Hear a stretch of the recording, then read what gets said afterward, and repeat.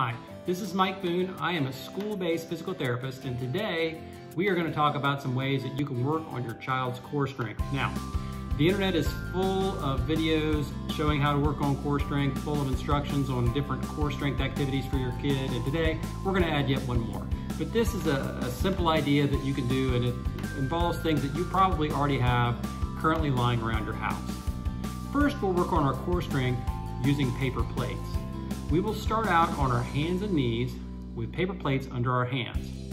A carpeted surface makes it softer for your knees, and it also makes it easier for the paper plates to slide, so a carpeted surface is best.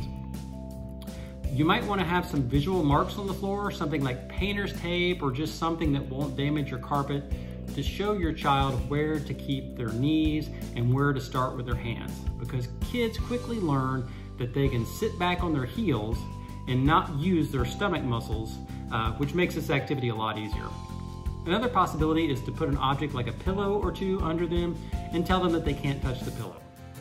If your child likes to sag and arch their back, we might use several pillows or maybe some of these foam blocks like I'm using, something to make it a little taller, and then you tell them not to touch that object with their stomach. They have to keep their stomach off of the obstacle, that way that they don't arch their back.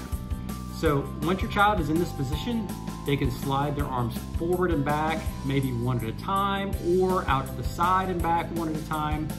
And then if they're really good, they can do both arms at once, which is, it's quite a bit harder to do both arms at once. And if you want to make things really hard, you can go to a full plank position where they're up on their toes and their hands, and then from this position they move their hands, and it becomes very, very difficult. Now, you can make a game out of this because you need to make it fun for your child, so you can have them hit a ball or maybe knock over a tower or a block with the hand on the paper plate. Or another game that you can do is to have the child get in the plank position and make a game out of that by either trying to roll a ball under them while they're up in a plank position, or if you happen to have a model train or a car track, every time the car or the train goes by, you can have your child raise up every time to let the train come through.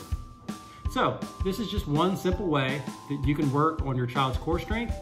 You can also view our video by Erin, the occupational therapist, who has a video on the Superman position that you can use to strengthen your child's back extensors. Thanks for watching.